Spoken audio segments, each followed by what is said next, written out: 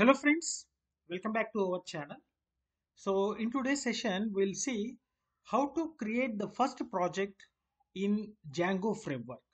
So in our previous session, we have seen what is a Django framework and what we can do and how to create the environment, because without disturbing the existing files, so we are creating the virtual environment and we are installing the Django framework in that particular virtual environment. Now we'll see how to create a web page and how to execute a web page. So one thing we have to remember, so we have to execute or run the server while implementing or designing the web page or executing the web page, right? So recalling the previous session, so in our previous video, I think you remember this one.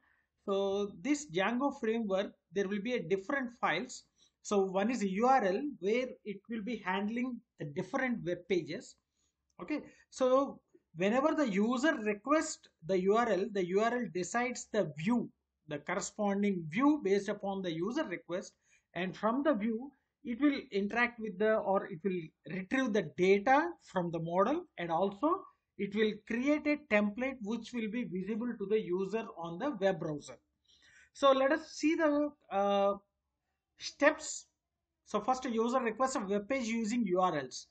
So before that, let us enter into the virtual environment. So we have created a virtual environment.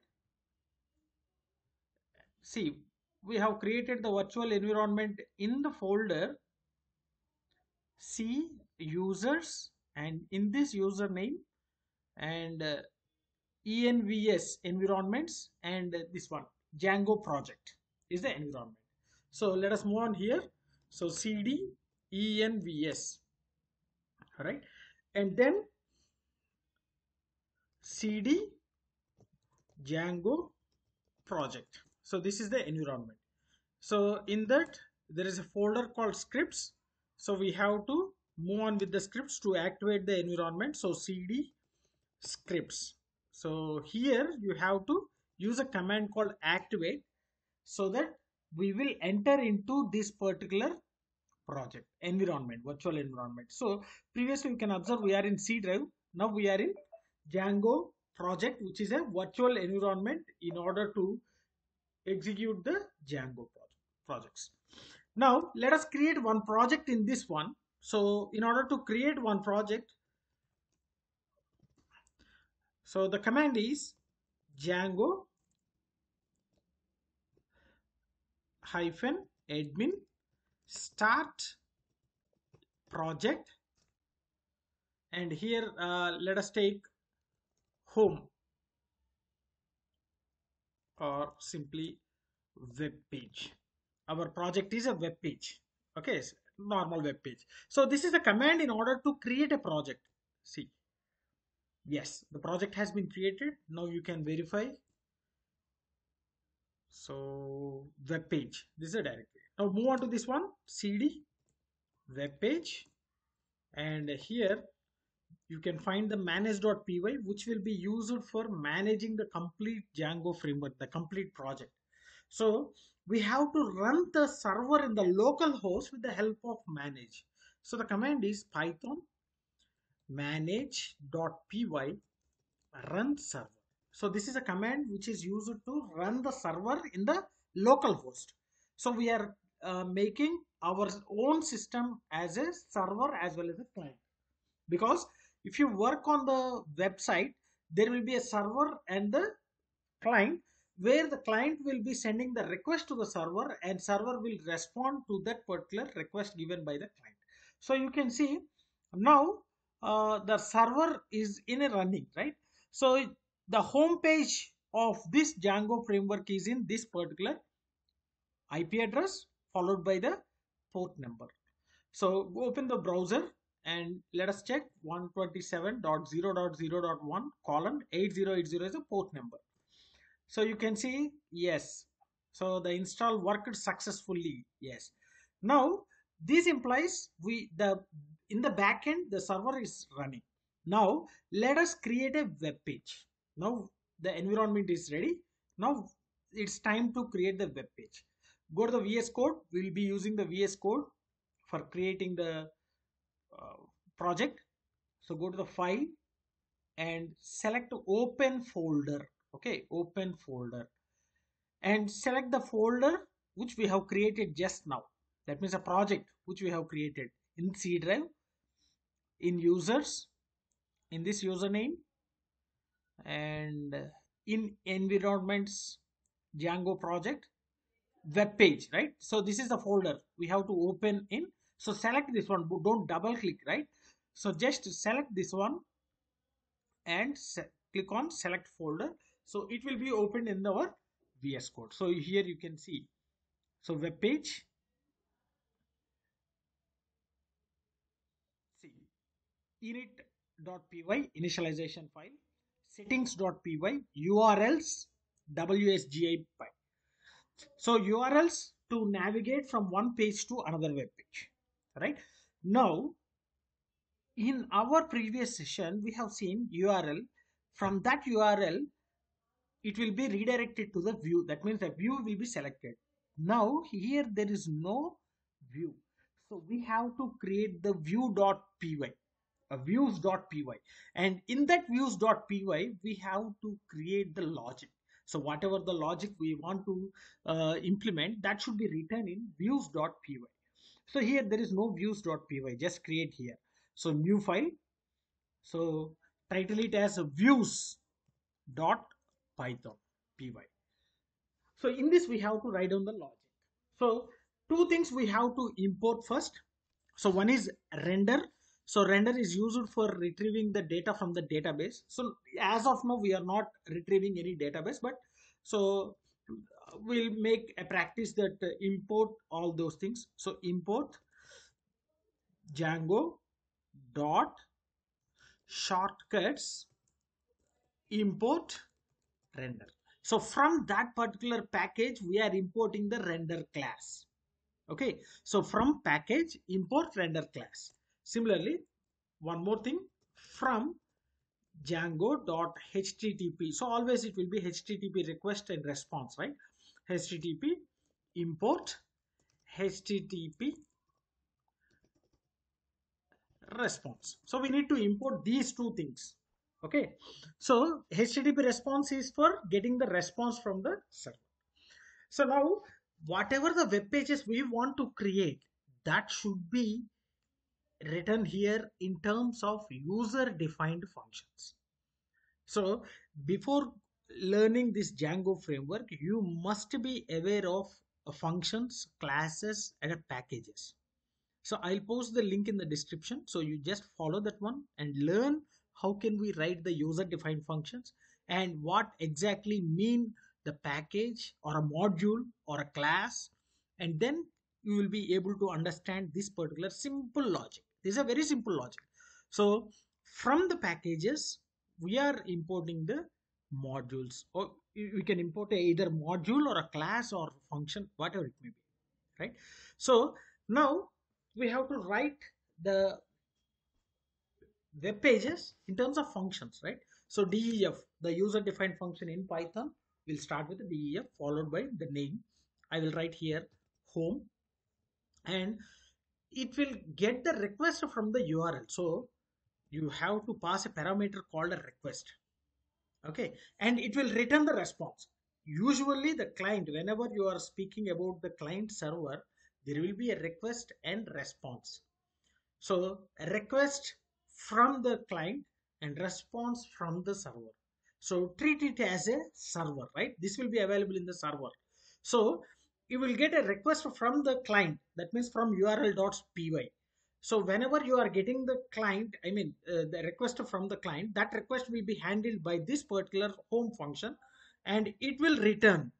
So the function always returns something, right? So returns HTTP response. So obviously it will give a response, and here you can write it. So this is my first web page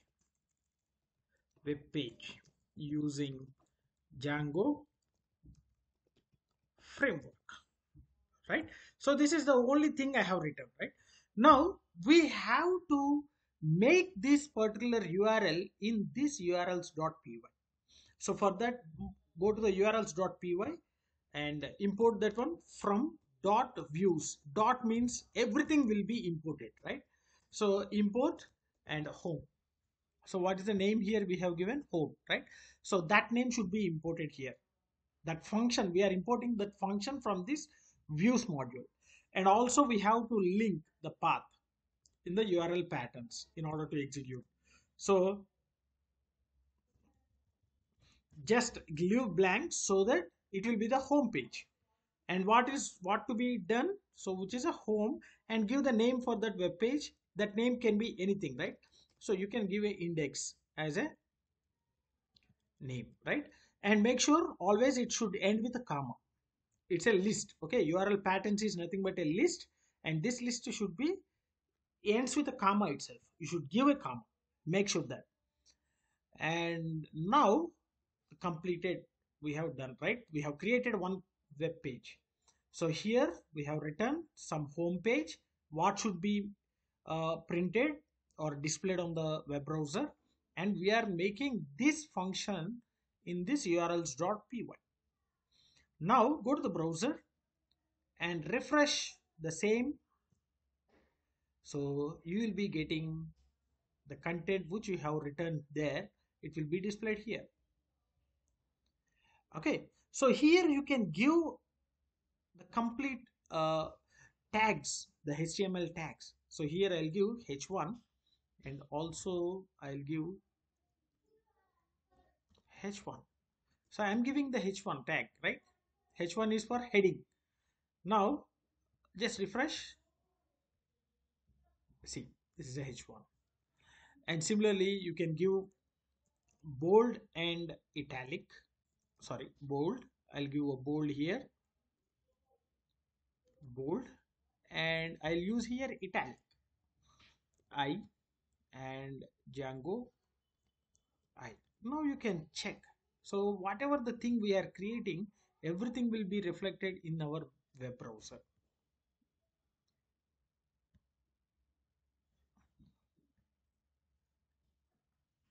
Yes. So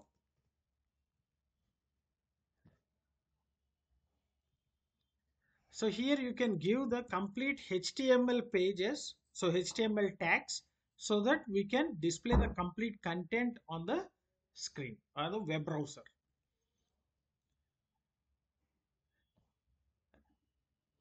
Okay. Yes.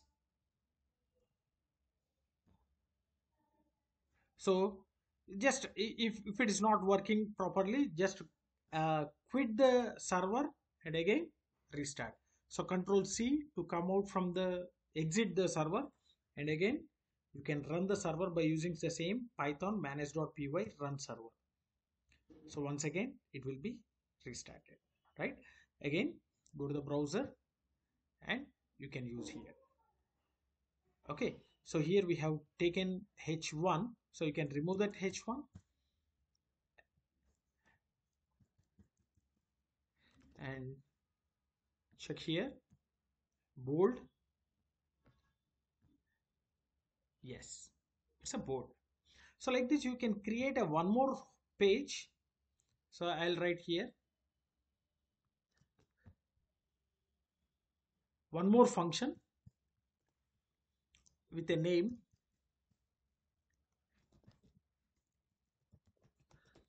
subscribe. Here the request, and here I'll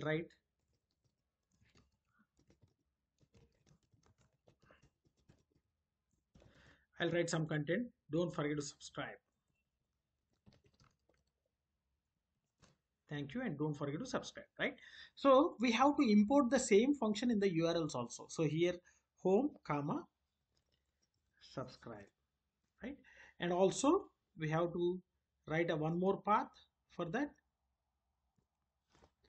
So here I'll give slash subscribe, some name you have to give, and you have to give the function name, and here I'll give it as ty. Thank you. Right. So now let us open the browser, and this is a home, and give slash subscribe. You can go with the subscribe. So okay, sorry.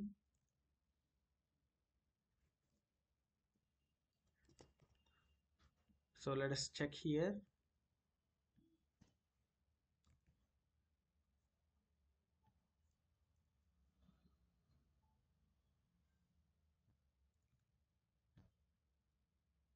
Yes.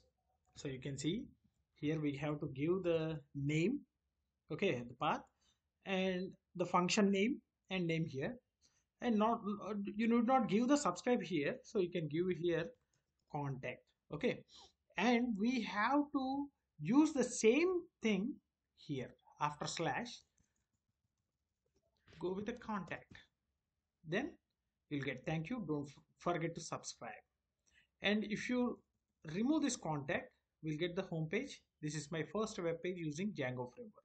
So like that, we have to give multiple pages in a different functions, user defined functions, and we have to import all these functions in URLs, and we have to give a path to these URLs. So now again go to this architecture. So whenever the user sends the request to the server, so it will select the view. So here we are giving a view in the URLs, right? So it will select the view, and from the view, if it requires, it will get the data from the database, and it will arrange the data on the template with the help of HTML tags in order to display on the web browser. So this is what happens here.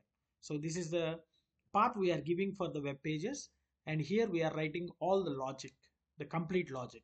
So HTTP response and request, this is the most important. So whenever we get the request, it will be returned with the help of response. That's a simple thing. So for that, you need to import the two classes or modules, the render and the HTTP response.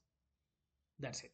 So this is here in this video, just we have seen how can we create a simple web page, and how can we execute that web page, and make sure the server should be in a running position. See here the server is in running position, then only you can able to execute the web pages in your local host, right? Yeah. So hope you understood this one, and I'll stop here. We'll discuss more in our the next sessions, right? So if you are having any queries regarding this process, feel free to post your doubts in the comment section. Definitely, I will try to clarify all your doubts. And if you really enjoyed my session, like my session, share my session with your friends, and don't forget to subscribe to our channel. Thanks for watching. Thank you very much.